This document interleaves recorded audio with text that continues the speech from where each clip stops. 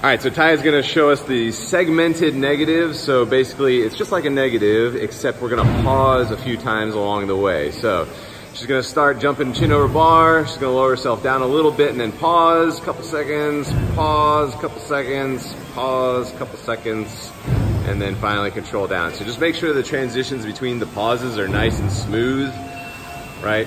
Just like the negative piece, where we're just adding in a pause, high, medium, and low. Thanks, Taya.